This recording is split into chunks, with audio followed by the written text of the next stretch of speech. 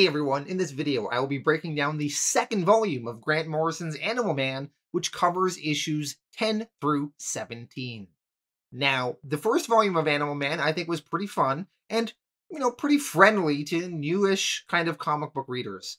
This volume, though, goes a little bit off the deep end here with some of the convolutedness of comic book stuff, especially the first 3-issue arc in this volume, where we will be exploring Animal Man's origins, but we will be exploring the pre-crisis version of Animal Man and how that sort of works with the new version of Animal Man. And also there's these yellow aliens, which are the creatures that gave Animal Man his powers, and they're going to be in the storyline, sort of making it all the more messy. And it's pretty convoluted, I must say.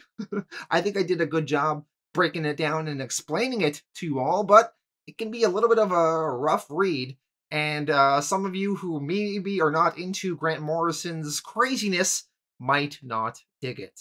Once we get past that 3-issue arc, though, we have Boanna Beast back in the story. We have another issue here that sort of deals with setting some stuff up for the future. We have this other issue that has to do with these dolphins and sort of seeing Animal Man's activism and how he is trying to stop animal cruelty around the world. Then we have this villain called the Time Commander that deals with time and see him messing up with time and some time shenanigans. And honestly, pretty fun issue, I thought. And then we have some more setup for the final volume. And the final volume is definitely worth going through. That's where Grant Morrison really does some crazy stuff, and it is really interesting. But this middle volume has some highs and lows.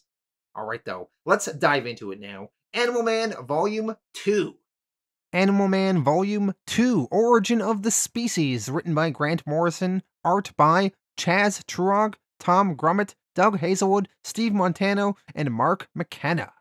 This volume begins with Secret Origins number 39, which covers Animal Man's origins. This was collected in the trade paperback and leads into Animal Man issue 10. Animal Man is with his family, and he is testing out his powers. Ever since the gene bomb, his powers are still wonky. He tries breathing underwater by absorbing a fish's powers, but instead, he absorbs a woodchuck's powers. He tries to absorb powers from a nearby dog, and he accidentally absorbs powers from a flea that was on that dog. And then he jumps really high like a flea could. Buddy expresses how frustrated he is by this. Unbeknown to Animal Man, some yellow aliens are watching him from their ship, which they call the Traveler. Their alien ship is actually buried within the Earth. These yellow aliens were in a deep sleep, but their ship woke them up recently after some alarming events. These yellow aliens are apparently the ones responsible for giving Animal Man his powers all those many years ago. The yellow aliens are concerned, though. This Animal Man that they are observing, this Buddy Baker, seems different than the one that they remembered from all those years ago. The one that they gave powers to. This is where Grant Morrison is going to start referencing or alluding to the Crisis on Infinite Earth storyline and the previous version of Animal Man from in the past. The Animal Man that was originally published in Strange Adventures number 180 way back in 1965. Crisis on Infinite Earths, though, kind of retconned a lot of DC Universe's continuity. Some characters were erased, some were changed, which is what happened with Animal Man. As the yellow aliens are observing this new Animal Man, though, they are confused. They comment that the Animal Man they know was a lot older. This one is younger. The yellow aliens also notice other discrepancies within the universe. They speak to each other and say, while we slept, there seems to have been a catastrophic and unseen assault on the continuum. You'll also notice that Animal Man has been rendered all but inoperative. Some recent event has undone our morphogenetic graphs and cut him loose from the Avatar bestiary. The graphs can be repaired, but I'm concerned about what has happened to the continuum while we were asleep. I think we should review the creation of Animal Man as we remember it. So the yellow aliens then watch back within their ship the origin of the original pre-crisis Animal Man. So the aliens watching back this footage see a young Buddy Baker and Ellen. They were just dating at the time. Buddy and Roger Denning went hunting, and they came across a crashed spaceship. And when it crashed, it gave off some radiation, which knocked Buddy out for a minute. But when Buddy woke up, he had animal powers for some reason. He came across some escaped circus animals that just so happened to escape at that exact moment. And there was a tiger and a gorilla there, and they were facing him, and Buddy managed to absorb the strength of a gorilla and toss this tiger away that attacked him, and he survived the encounter. And then him and Roger looked at that spaceship from afar, and Buddy realized he had these animal powers. Afterwards, he returned to his girlfriend at the time, Ellen, and he proposed to her, something he was struggling to work up the courage to do before, and Ellen said yes. And after that, he vowed to use his great powers in the service of mankind, and dressed himself up in a bright costume and called himself Animal Man, just as the yellow aliens intended. The yellow aliens in the current day stop their watchback of the original Animal Man's origin. They comment, "Yes, something is seriously wrong here. The Buddy Baker that we've just observed is surely an older man, living in a barely defined world. Additionally, his attitudes and motivations seem much less sophisticated than those of the current Buddy Baker. What exactly has happened on this stratum to change everyone quite so radically? We must take rapid action, activate all our agents. Major surgery is called for. I wonder if Buddy Baker will remember us." So, yellow aliens are concerned with how the world is now, how the continuum has been affected, and they are also concerned about Buddy Baker's powers malfunctioning. So, they are going to set out to fix both of these things. Animal Man, Issue 10, Fox on the Run. In this issue, we will meet the hero known as Vixen. Vixen first appeared in DC Comics in 1981. She is an African female superhero/model.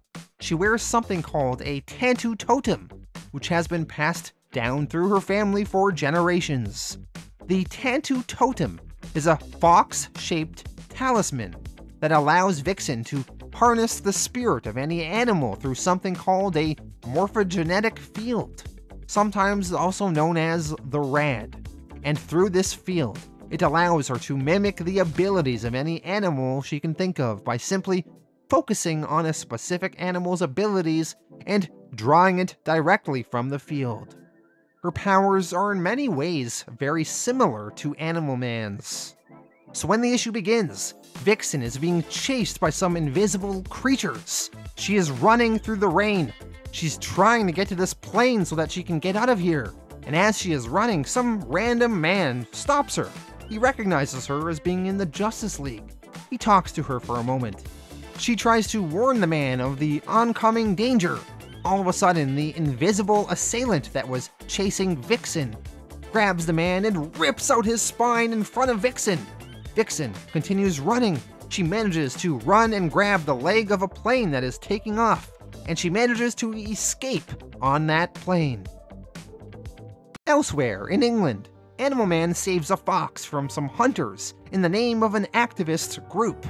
Animal Man, once he securely has the fox, he safely returns it to some activists, and then he talks with them for a moment and poses in a picture with them. Back in San Diego in the Baker home, Ellen Baker is talking with her neighbor and friend, Trisha Denning. They are discussing the effects of that gene bomb that went off, and how it has messed with her husband Animal Man's powers. All of a sudden, while they are conversing, Vixen arrives at the front door and knocks and rings the doorbell, and eventually Ellen goes and lets her inside her home. At Arkham Asylum, Dr. James Highwater, the amnesiac that had a message in a book in his apartment last volume that told him to ask the Psycho Pirate, has come to Arkham Asylum to do just that. A doctor is showing James around, and as they are headed to the Psycho Pirate's cell, James Highwater gets startled by the ramblings of the Batman villain known as the Mad Hatter. The Mad Hatter says, "We're all just words on a page. I just thought you ought to know. We're all just a script, rushed out to meet a deadline. We could never aspire to be more than penny dreadful melodrama. Just words on a page. Some cheap hack is writing our lives." This is where Grant Morrison starts really getting more meta. It almost seems as if the Mad Hatter is referencing Grant Morrison, the writer of the book itself here. But we can't tell for sure. Perhaps the Mad Hatter is just insane. The doctor, showing James Highwater around, tells James, "Oh, just ignore him, he's mad as a hatter. Anyway, this is the fellow that you came here to see. He was out for a short while. He seemed completely cured, but now, well, see for yourself." James Highwater is then introduced to Roger Hayden, aka the Psycho Pirate. As I mentioned last volume, Psycho Pirate is one of the only DC characters that remembers how the world used to be before the Crisis on Infinite Earth storyline, which completely reshaped the DC universe. Psycho Pirate asks the Doctor, "What do you want? Did Wolfman give you my name?" Wolfman is a subtle reference to Marv Wolfman, who wrote Crisis on Infinite Earths. So Psycho Pirate is really kind of breaking the fourth wall here unintentionally. The Doctor tells Psycho Pirate that he should stop avoiding sleep. Psycho Pirate replies, "How can I sleep? If I go to sleep, they might decide to remove me from the continuity, and then I'll never wake up." Psycho Pirate then tells James Highwater that he has a message for him, crumpled up on the floor. James uncrumples the paper, and he reads it. The paper seems to be a page from an Animal Man comic book. Psycho Pirate then says to James, "You see now? You see?" Well, the mystery of this will be revealed more in time. We jump back over to Animal Man, who has returned home, and he finds in his home Vixen, and him and Vixen talk about how they both have similar powers. Vixen says she is here because she heard Animal Man's name mentioned and she figured they should talk. She tells Animal Man about a bad man in her home country named Muhammad Ali, who is referred to as He Who Never Dies. We met the character Bwana Beast last volume. Well, Muhammad Ali is Bwana Beast's main villain, way back when they originally appeared in 1967 in Showcase issues 66 and 67. Muhammad Ali has apparently been alive for thousands of years. That is why he is known as He Who Never Dies. Vixen explains that this Muhammad Ali is causing all sorts of troubles back in her home country in Africa. He has started excavating some old sacred site, and all the locals are up in arms about it. There has apparently been talks about evil spirits getting loose. Vixen, she also mentions how she was attacked by some invisible creatures. All of a sudden, Animal Man's cat, TC, starts getting scared, sensing something else in the room. Vixen, she comments, "They're here!" Whatever invisible thing attacked her earlier and ripped out that guy's spine is here in the room with them. All of a sudden, the glass in the window breaks and the invisible assailants burst in. Vixen, she uses a smoke bomb she carries to reveal their assailants, which appear to be odd-looking animal shapes. Buddy looks into the assailant's eyes, and then, as he is gazing in the eyes of the assailant, his body starts unraveling and turns inside out, and he turns into a skeleton, and then he crumbles into dust. As the smoke clears, the yellow aliens that gave Animal Man his powers all those years ago, they appear in the room. They were apparently the invisible attackers who took odd animal shapes moments ago, and they explain to everyone there, "We take charge now." Animal Man, issue 11, Out of Africa. The yellow aliens are attempting to reconstruct Animal Man's body after they unraveled it, and they are doing crazy, weird sci-fi surgery to rebuild him. They comment that the fate of the universe appears to depend on their success. The one yellow alien says to the other, "Any mistake, any intrusion that pushes the logic of the continuum too far, and we could unbind this entire stratum." Next, there is a bright light. An animal man, he wakes up and pops out of that light and screams, "Ah!" And then, once he finally calms down, he realizes that he is in Africa, and he doesn't remember how he and Vixen got here. He does notice, though, that his powers have returned to him, and he feels great. Elsewhere, a shaman, the same one we saw in the final pages of last volume, warns of death and destruction at the site of an excavation being run there by the villain Hamad Ali, whom Vixen mentioned last issue. Hamad Ali and his allies are using a giant laser to dig into the Earth. They are unknowingly digging towards the yellow alien spaceship, which is buried here.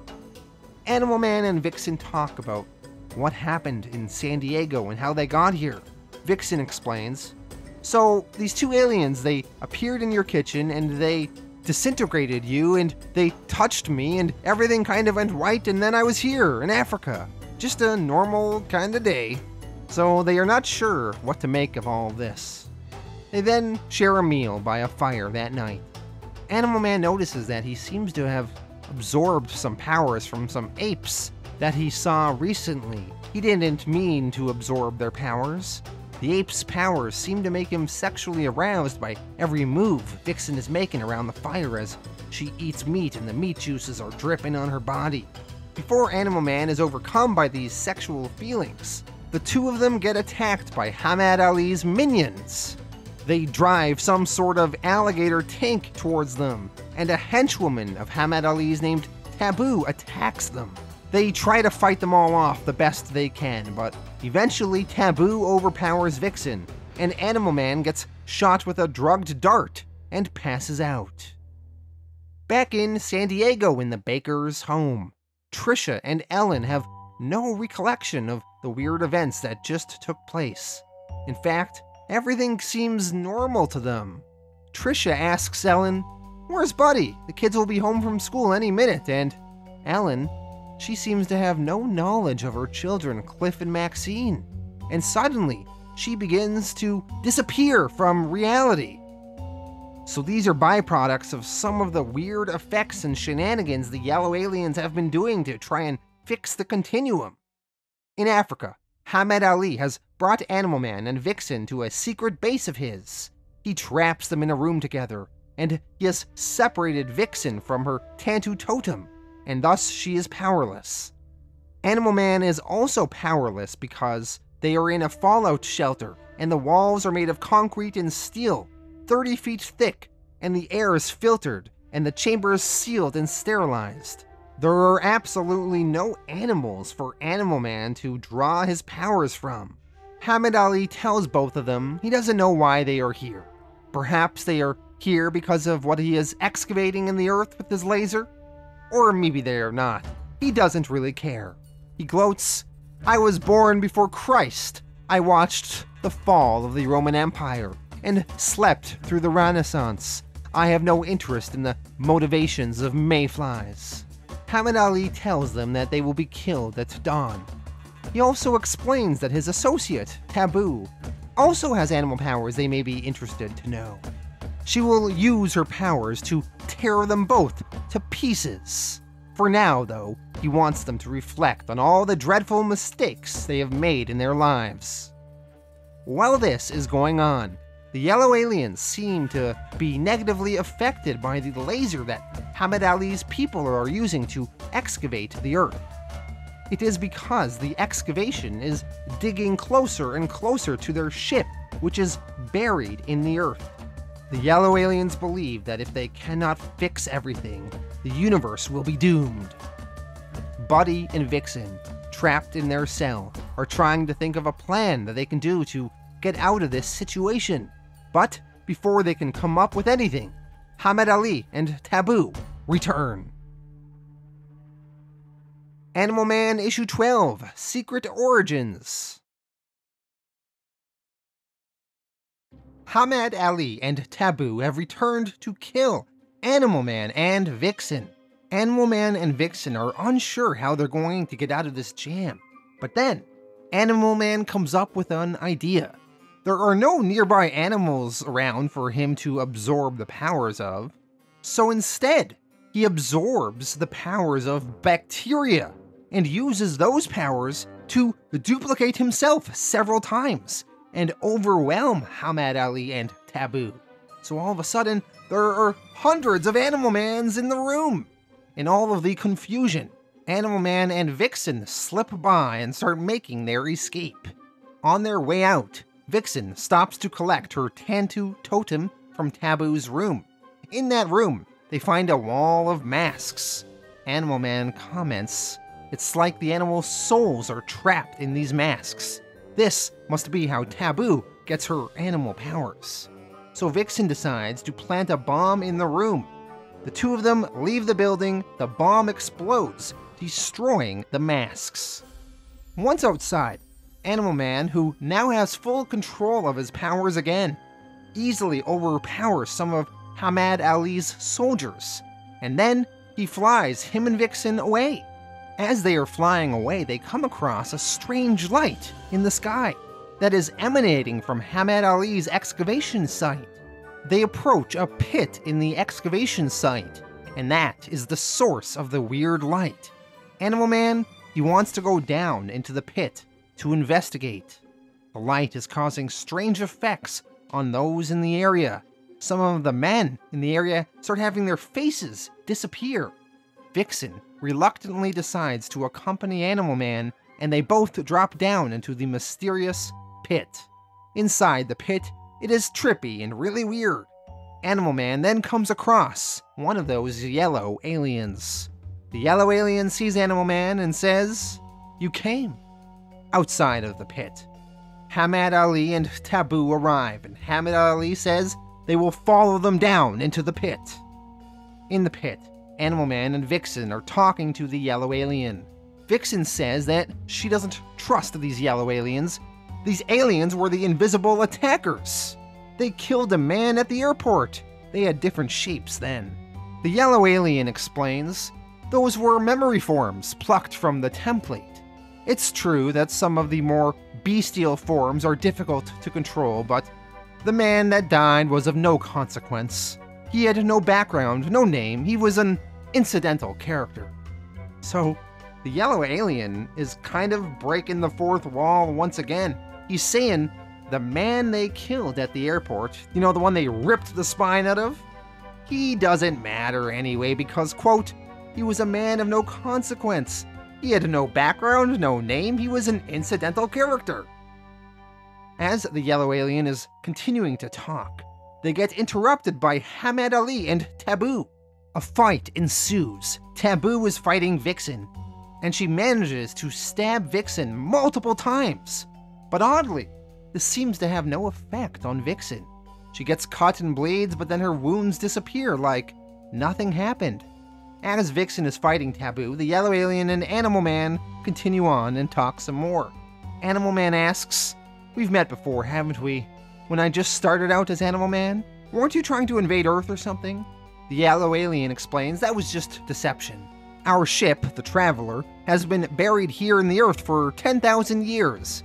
Periodically, we assume memory forms and travel to the surface. We have brought animal powers to various humans over the years.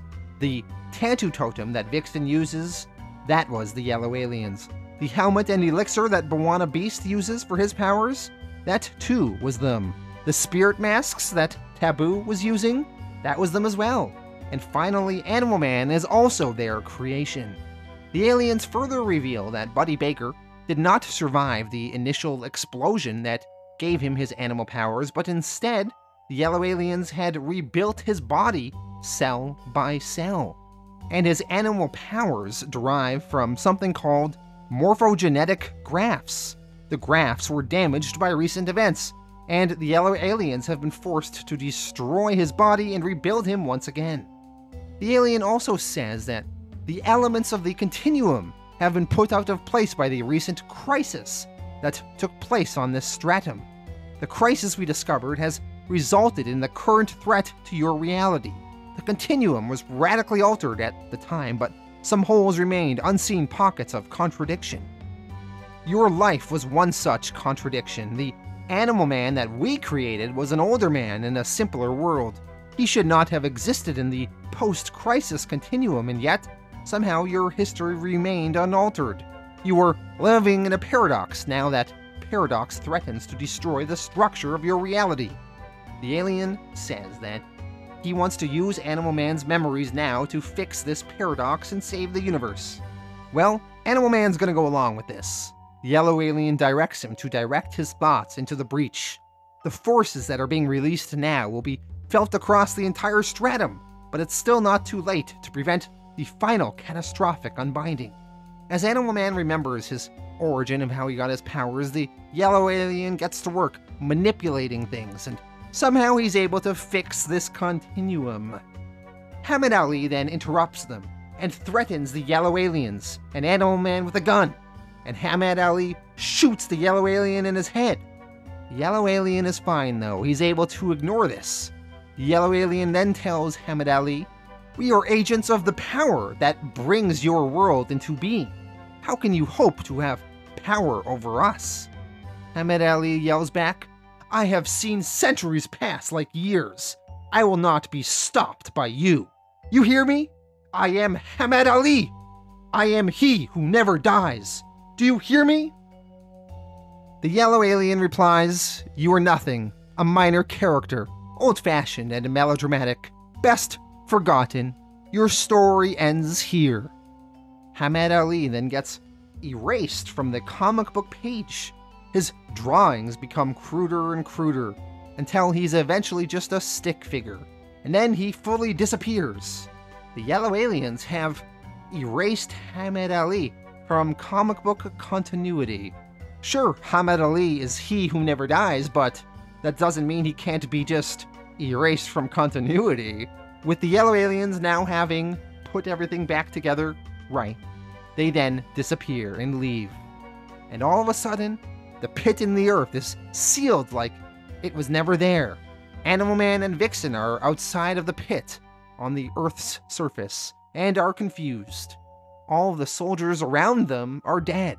Vixen asks, "What happened?" Animal Man answers, "I think the good guys won." Animal Man, issue 13, Hour of the Beast. A news report speaks of apartheid tensions in South Africa between white police forces cruelly treating black citizen activists. There are outbreaks of violence and bloodshed. Black protest leader Archbishop Mogatusi said, "The situation in this country is rapidly deteriorating. Anyone can see that. If things are allowed to continue unchanged, I foresee serious, very serious eruptions." Elsewhere in Africa, at an airport, Animal Man and Bwana Beast meet for coffee. Bwana Beast was seeing Vixen off on her plane and just so happened to run into Animal Man, so they decided to talk a bit. They discussed their fight in San Diego from almost a year ago. Animal Man said that fight had a big impact on his life. He realized all the terrible stuff being done to animals and he started trying to do things about it. Bwana Beast explains that he has decided to give up the mantle of Bwana Beast. It has become too emotionally draining for him, and he wants to find a new successor to carry on the mantle. Bwana Beast asks Animal Man if he wants to help him with that, and Animal Man decides to tag along. They head south into Tanzania to Kilimanjaro, the home of Bwana Beast. They go to Bwana Beast's cave, where he performs a ritual that will help him pinpoint his successor. Bwana Beast drinks an elixir, and he gets a vision from it on where the next beast's location will be, and that location is in South Africa. So they begin heading there to find this person.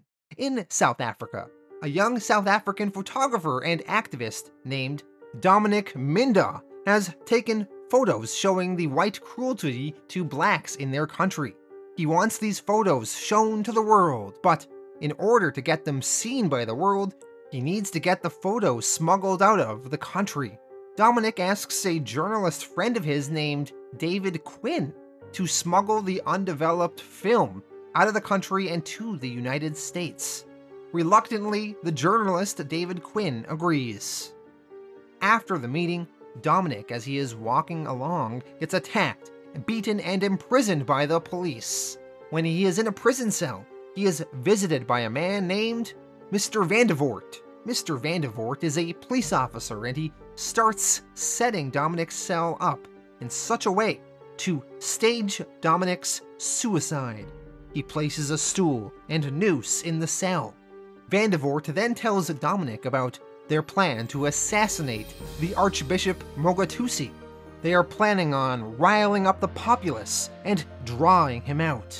He compares his plan to the myth of the beastly deadly unicorn. Hunters would use virgin women to distract the unicorn while hunters would sneak up to kill it.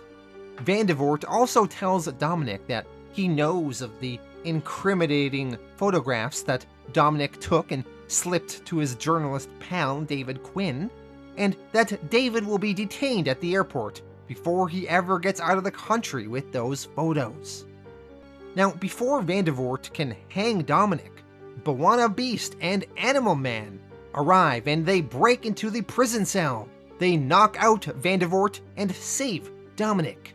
Dominic is the one that has been chosen in Bwana Beast's vision to become the next beast. Later on, Bwana Beast is explaining to Dominic how he has been chosen and all of the details of Bwana Beast and all the powers he will have. Dominic, he is interested in taking up this mantle, although he doesn't love the name Bwana Beast. He finds it to be a little imperialist for his tastes. He would prefer to go by another name. He eventually will take up the name Freedom Beast instead. Dominic drinks the elixir and begins the process of becoming the next beast.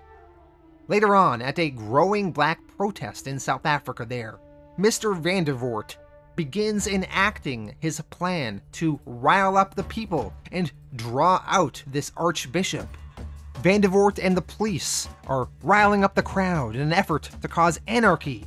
They want this situation to turn bloody. He threatens the crowd on loudspeakers to disperse in 3 minutes or they will begin firing. Archbishop Mogatusi, on a loudspeaker, speaks to his people and starts broadcasting a message saying, "Brothers and sisters, please return to your homes peacefully. This is not the way. Don't give them any more excuses. You are being led into a trap. Please return to your homes. Violence is not the answer. Brothers and sisters, it is the way of our oppressors. I beg you to return to your homes." Vandevort doesn't want the protesters to disperse, as he wants this protest to turn deadly. Bwana Beast in his civilian clothes as Mike Maxwell steps out of the crowd. He tells the police, "Fire on these people and you fire on me. It won't be so easy to explain the death of an American." Vandevort doesn't care and shoots Michael anyway, and he gets hit in the shoulder. Animal Man then causes an earthquake, which does cause the crowd to disperse peacefully. In the confusion, Vandevort locates the Archbishop Mogatusi and threatens him with a gun. The Archbishop is surprised, and Dominic arrives as the new beast, Freedom Beast, and he uses his animal-fusing powers to create a zebra unicorn. And the zebra unicorn runs and charges at this Vandevort and skewers him right through his chest, killing him. Freedom Beast used a unicorn to kill Vandevort as symbolism for what Vandevort was talking about earlier when he told his story of unicorns. In the aftermath, the Archbishop and the protesters were safe, and Bwana Beast would stay in Africa to train Dominic, the new beast, Freedom Beast.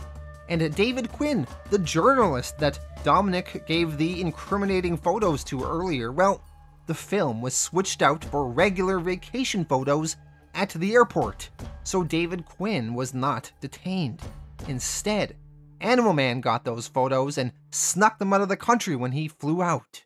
And in the epilogue, Animal Man returns home to America, and he goes to the Daily Planet offices in Metropolis, and he delivers those photos to Perry White himself. And we assume those photos would have some sort of political impact in the future. Animal Man, issue 14, Spooks.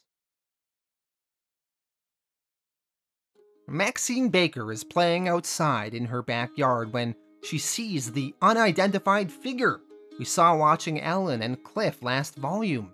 This mystery man actually looks identical to Maxine's dad, Buddy Baker, although a slightly different version wearing some different clothes. This alternate version of Buddy Baker tries to talk to Maxine, but she can't hear him. She can see him, though. He says, "Hello, Maxine." "Oh, you can't hear me, can you? I can't even warn you. Oh, Maxine, Maxine, I miss you all so much." Ellen, she runs outside in the backyard when she sees Maxine talking to this weird-looking man, but the mysterious Buddy Baker disappears. Ellen asks her daughter, "Who is that man you were talking to?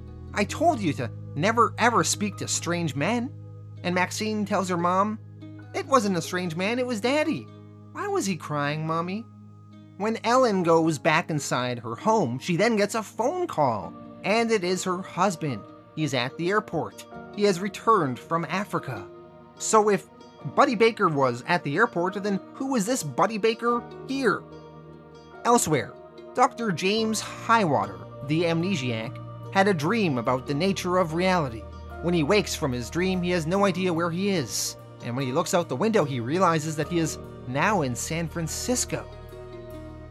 Elsewhere, a man calling himself Mr. Lennox arrives at the home of a woman named Miss Linfield. Mr. Lennox is supposedly here as a religious emissary spreading the word of God. He is actually, though, an assassin known as the White Owl. He shoots and kills Miss Linfield as well as anyone else inside the home. At the Baker house, Cliff Baker and his friends are playing with a Ouija board. The Ouija board spells out Cliff, and then the number 9 and 27. At the same time, Ellen in her kitchen senses someone standing behind her. She turns around brandishing a knife, but no one is there. The calendar in the kitchen is open to September.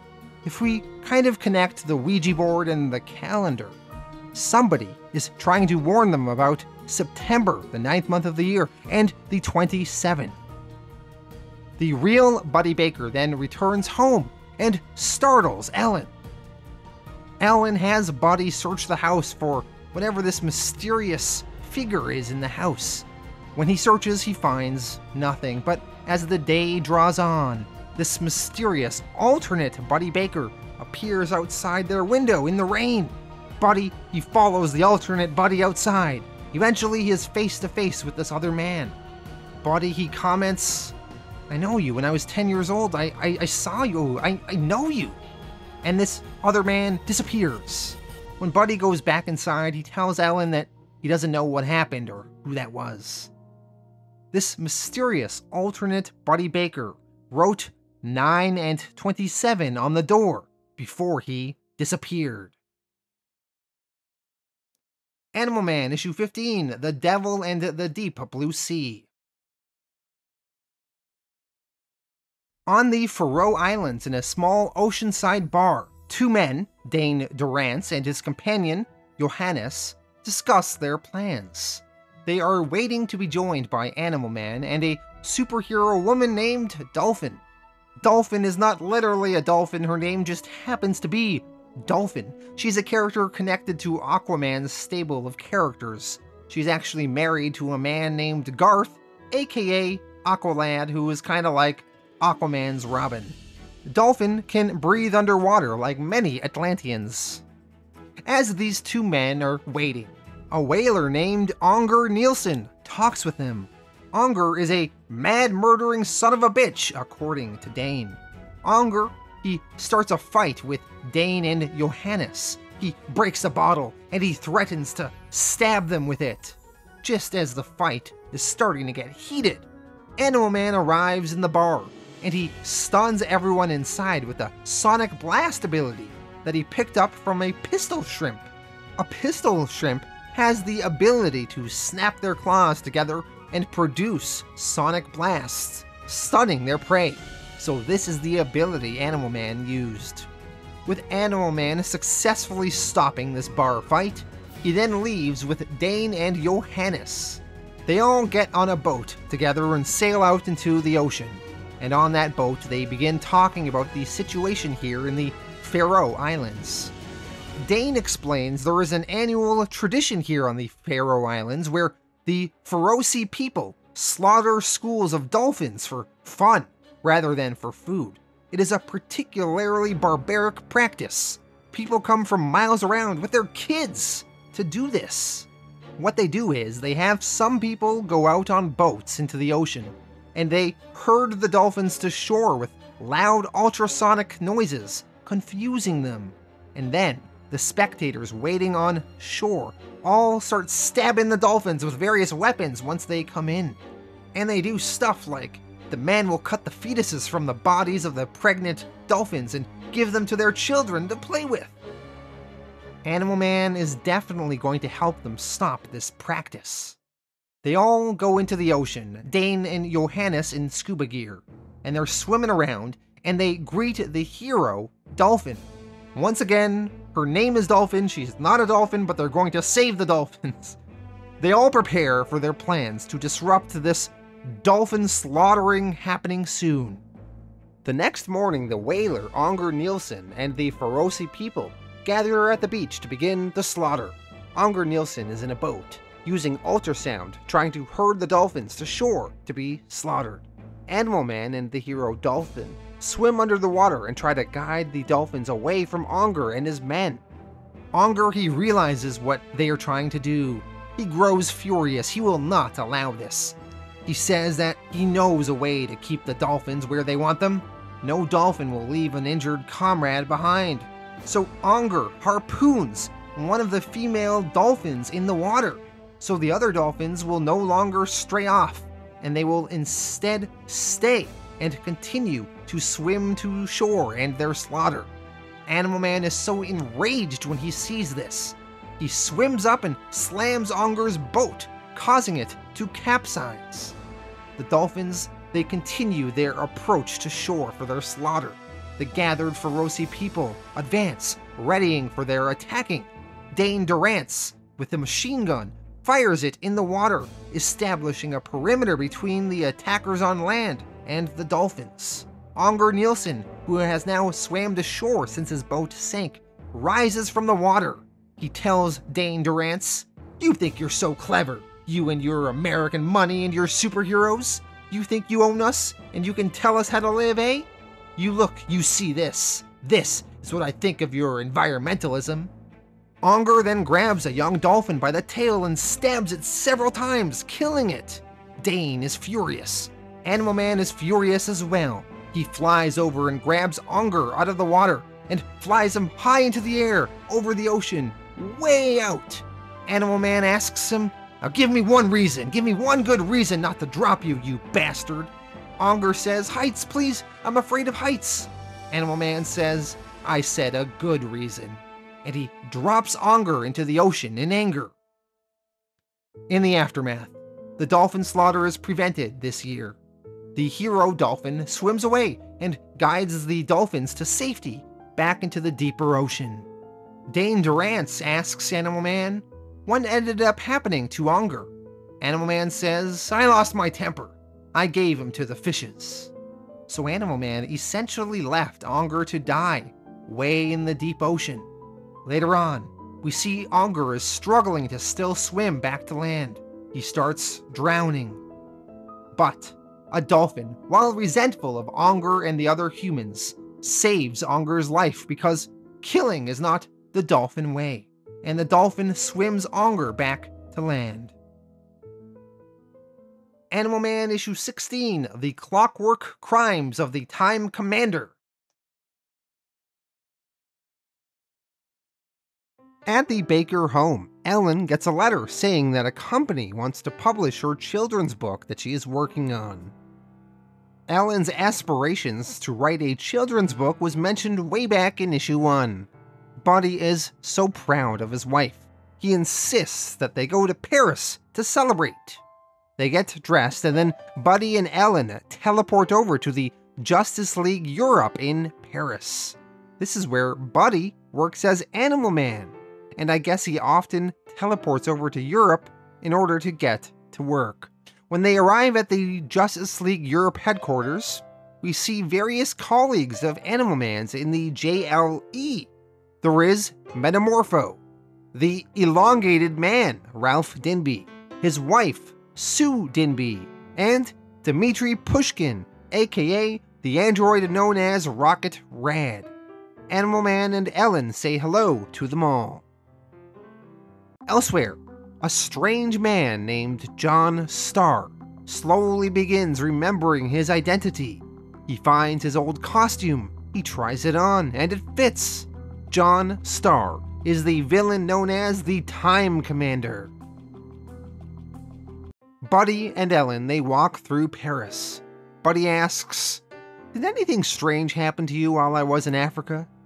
Remember, Ellen disappeared from reality in issue 11 when Buddy was in Africa, a byproduct of those yellow aliens' shenanigans. Ellen, though, now has no memory of this. She says, I did have a kind of blackout for a couple of minutes. I remember because I spilled the coffee." Ellen does think it was a little weird, but she doesn't really remember, and she's used to weird being Buddy's wife. She says, "Look, if I wanted a ordinary life, I'd have married a dentist, but I didn't, okay?" As they're walking the Paris streets, all of a sudden, they come across a rampaging dinosaur. The dinosaur is here due to the Time Commander's meddling and shenanigans. Buddy is surprised. He uses his Animal Man powers and punches the dinosaur out cold. Moments later, Justice League Europe members Metamorpho, the Elongated Man, and Rocket Red arrive. Elongated Man explains that time is going crazy. They just saw some German tanks and a caveman, and the French Revolution is happening around the corner. Animal Man asks if they know what's causing it. Elongated Man explains, well, the only lead we've got is that the time when all the clocks stopped was 11:55. That's the trademark of a guy called John Starr, the Time Commander. He had a run-in with Green Lantern a few years ago. He's pretty obscure, but this could be him.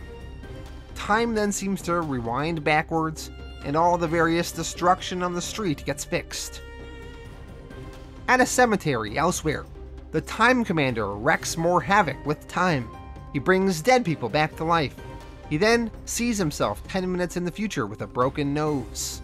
The Justice League Europe then arrive, and they fight the Time Commander. The Time Commander manages to take most of them out, and then he turns his attention to Animal Man. Time Commander asks Animal Man, "So, you want to fight me too, huh? Do you want to try to hit me?" Animal Man, rather than fight the Time Commander, attempts to reason with him. He says, "No, not really. Just because I wear a costume doesn't mean I enjoy fighting. I'm just a little concerned about what you're doing here. I mean, you should really think about it."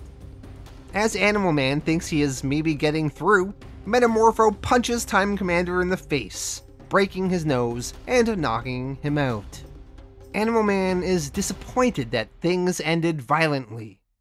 Later that night, Buddy and Ellen are having dinner together at a restaurant. They discuss how everything in their life seems to be going great. Ellen's book is going to be a big seller, Buddy's in the Justice League, and their kids are doing fine. They feel blessed. Outside, though, the assassin, known as Mr. Lennox, drives by, a hint at ominous tidings to come. Animal Man, issue 17, Consequences. In Glasgow, in Scotland, at the famous necropolis at the center of the city, the assassin, Mr. Lennox, meets with Mirror Master. Mr. Lennox wants to learn from Mirror Master the layout of Animal Man's home, as he has been hired to kill Buddy Baker and his family. Mr. Lennox has no scruples about killing Buddy's wife and children. Mirror Master, however, does have a problem with that, and he refuses to give Lennox the information he needs. Lennox pulls a gun on Mirror Master and tries to shoot at him, but Lennox ends up getting trapped in the mirror dimension instead. At night in one of the University of California's laboratories, Animal Man and a group of activists have broken in and find cages full of monkeys with their eyes sewn shut. The monkeys are part of some sort of sight deprivation experiments. Animal Man is outraged and helps the activists to free the monkeys, who are going to get the monkeys help. As they are leaving the laboratory, the leader of the activists begins setting fire to the laboratory. Animal Man is concerned and tells the leader, "I don't think you should be doing that." But the leader says he knows what he's doing, so Animal Man lets it go and does nothing to stop it. And the laboratory goes up in flames. Elsewhere, Dr. James Highwater is in his car driving. He is on his way to find Animal Man. As he is driving, his hands start phasing out of existence, similar to what we saw happen to that Hamid Ali a few issues ago. Highwater starts losing control of his vehicle. Later on, as Buddy Baker returns home, he finds his son Cliff eating a hamburger with meat. Buddy reprimands his son Cliff for not following their vegetarianism that their family has adopted. Cliff shares that he feels like an outcast because everyone else at school eats meat and they think he's weird. Buddy explains the many environmental concerns revolving around eating meat to Cliff. He says, "When you eat a burger, right, you're contributing to the destruction of the rainforests. Massive areas of forests get cleared every day to produce grazing land for that cattle that gets turned into burgers. Those forests are the lungs of the world. When they're gone, the carbon dioxide levels will go way up. That's the greenhouse effect, and it's already happening. Every time you eat a burger, you're helping to kill the world. Everything's connected. That's all I'm trying to say, Cliff. That's why I do what I do. I don't want to see you and Maxine growing up on a dying planet." Ultimately, though, Buddy leaves it up to Cliff to decide for himself. Later on, Buddy is talking with his wife, Ellen. Ellen is disappointed. She tells Buddy that she was watching the news and she saw that there was a chemical fire at the University of California's animal laboratory last night, and 3 firemen got severely injured trying to put out the flames. Buddy is horrified when he learns this, as he was partly responsible. These were just people doing their job, and his involvement with those activists and not stepping up when he could have has now led to these people being injured. Ellen says that Roger wants to talk with Buddy too. So Buddy goes to talk with his friend and manager, Roger Denning. Roger says that Buddy has become overly obsessed with animal rights and environmental issues. He no longer converses, he just lectures. Buddy is not sure what to say. He's so frustrated with how the world is, and he's trying to do his part. Roger ends up telling Buddy that he will still be his friend, but he no longer wants to be his manager. Buddy accepts this, and he starts thinking that he doesn't even know if he wants to be Animal Man anymore either. The next day, Animal Man makes an appearance in a televised debate, which does not go well. The debate starts out on the topic of animal testing, which Animal Man is against. His opponent, a man named Dr. Whitmore, is on the side of the medical community and is making some counterpoints to Animal Man. Eventually, Whitmore steers the debate towards Animal Man himself, and he says what gives Animal Man here the authority to interfere with other human beings' freedom of choice if what they're doing is legal. Why can Animal Man stop animal testing in a facility that is legal, or stop fox hunting in England, or the other things he has done? Animal Man argues, look, all I'm saying is that moral laws are more important than the law of the land. Whitmore asks Animal Man, yeah? Well, would you break the law? Animal Man answers, if I thought the law was morally wrong, then I guess I would. Whitmore then responds, and you sit there wearing that costume knowing full well that you are a role model to countless American children. Let me put this to you. Have you broken the law? Animal Man pauses and thinks about it, then he kind of outbursts and says, I don't see how that has anything at all to do what we're discussing here. You're avoiding the real issues. I mean, what I do as an individual has absolutely nothing to do with what we're really supposed to be discussing here. I refuse to be set up as a role model for children or anyone else. I do what I think is right, and it has nothing to do with you.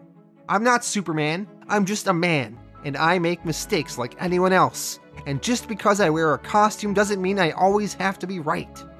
Whitmore has sort of won this debate by manipulating Animal Man into this outburst and getting him off topic. Before Animal Man returns home that day, he breaks things off with the activist group he was working with before. He also tells the man, the leader of the activists there, that he is, in addition, going to retire as Animal Man, and is leaving the Justice League.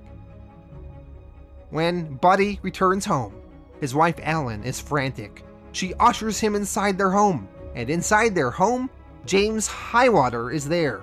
He is lying on the floor. His legs are now disappearing, and James begs for Animal Man's help. And with this, we end Animal Man Volume 2. Alright, so that was Volume 2 of Grant Morrison's Animal Man, and I really loved parts of this volume and was mixed on other parts. The 3-issue Yellow Alien Vixen Hamed Ali story arc, there were things in there I really liked. Like, I thought it was cool how the Yellow Aliens erased Hamed Ali from continuity because he's a bad character. He doesn't deserve to still be in comic books. And there was some fun exploring the previous version of Animal Man and the current version of Animal Man, and Grant Morrison playing with comic book continuity and making it part of the storyline. So aspects of that were cool, although I think Grant Morrison went a little bit too crazy for me and weird in this story arc. So there are parts of it that I didn't think were very friendly to read. But still, he's exploring some interesting ideas in there, and you gotta give him credit for that. We then had the Bwana Beast in South Africa storyline, finding this new Freedom Beast character. That was an okay one. We had the Spooks storyline, where we were sort of teasing some stuff that's going to pay off next volume, so I won't say much more than that. We had the Dolphin activism storyline, which I think it was interesting seeing some of Animal Man's animal activism around the world and how he is doing his part. Then we had the Time Commander Justice League Europe storyline, which I thought was really fun. Time Commander just messing with time, and seeing some of Animal Man's colleagues was a good time. And then the last issue in this volume, we kind of had Animal Man having some crisis. He's doing all this animal activism, but it is having some negative consequences. Some firemen got seriously injured, and Animal Man is thinking of giving up the mantle. And then the big tease at the end of this issue was this James Highwater showing up at Animal Man's house, and his legs are missing. He's sort of being erased from continuity, and he needs Animal Man's help. And we are going to be following up on that next volume, where we are going to really go to some crazy places. Overall, I would give this volume a 7.5 out of 10. I thought aspects of it were really fun, but there are parts I am mixed on. Let me know your thoughts in the comments, and next week I will be back with the conclusion, which really does some interesting stuff. So I will see you all then there for that.